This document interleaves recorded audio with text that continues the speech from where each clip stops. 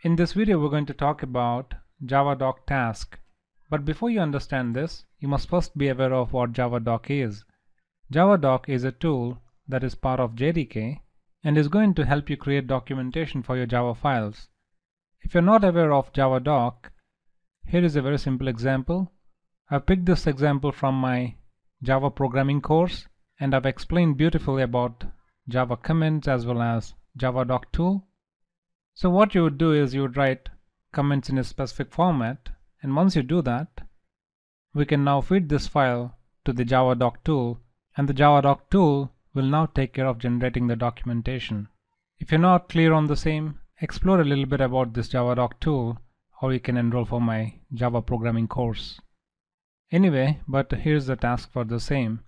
You would provide the source path and list of files that you want to include. And we can also specify the destination directory where you want to generate the HTML files that has the documentation. And this is essentially the directory with the name docdir under the same directory. So let's see how it goes. So here are the two files. I have the Java file as well as the build.xml, which you're seeing right now, and is under the directory Javadoc task. Let's run this XML file. And soon you would notice that we have this directory created within which we have the documentation. Whatever the documentation comments we have put in that Java file can be seen in here. If you open this index.html, you would have the documentation. So here is what I have written in the file, and it got reflected over here. We can also include the additional tags like you're seeing here. For example, in my case I've used doc title as well as bottom to put the copyright information. And actually you can see it reflected over here as well. If you go to the bottom, you would see that copyright information. Similarly, we got many such tags. You can refer to the documentation of this task Javadoc, and then you can explore more. I also quickly want to talk about logging. In our case, we are just having one single target, but in real-time application we could have 30 to 50 targets. In that case, it just won't suffice that we display all the messages in the console. For example, if the build fails, then it would be difficult to trace the error looking at all this text.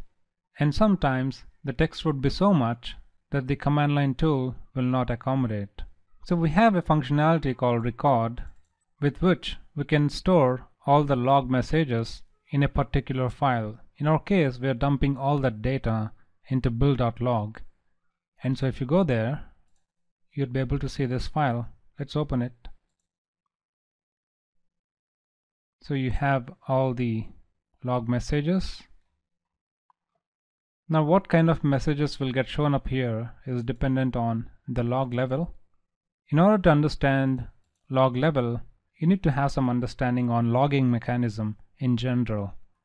But just to give you an idea on what is logging, it would help you trace the problem in your code right from the command line or the logs that get generated. For example, we have this Java file. I'm going to introduce some sysout statements in here.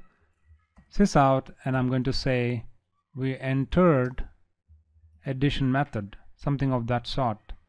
Likewise, after we execute the logic in here, I'm going to put another sysout statement stating that we're exiting out of this method.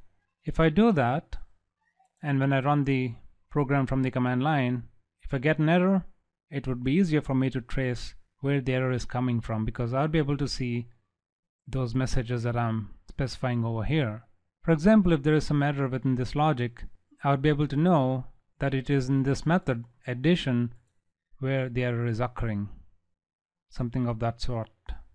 Well, a simple file like this, maybe a sysout statement would suffice, but for larger projects we might be needing a framework like log4j, which would offer a lot of flexibility and are specially meant for logging. Basically, you get more control than you would do with the sysout statement. For example, all these logging frameworks will support the following levels of logs.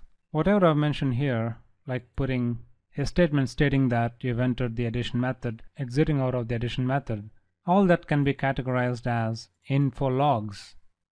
And for example, let's say that I'm wrapping this code around try-catch block and there's some exception, then I can log a statement saying that it is an error or a warning, etc. And later when I use a tool like Ant, I can specify the kind of logs that I want to view.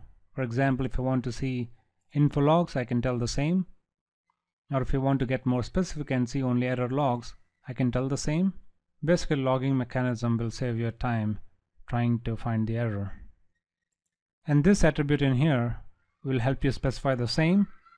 You can set any of these options depending on what kind of logs that you want to see. In our case, I set it to verbose, but you can also say debug. Save the file and let's run it again. And this time, oops, we have an error. It's not able to delete the following directory. That's because we have this file open. So let's close this file and then try to run again. Okay, now I got it. We have the file open in browser as well. Let's run it again. And this time it worked. So in our log file, we should have the debug logs this time. You can see them here. By the way, we're also deleting the directory before performing Javadoc to clean up things.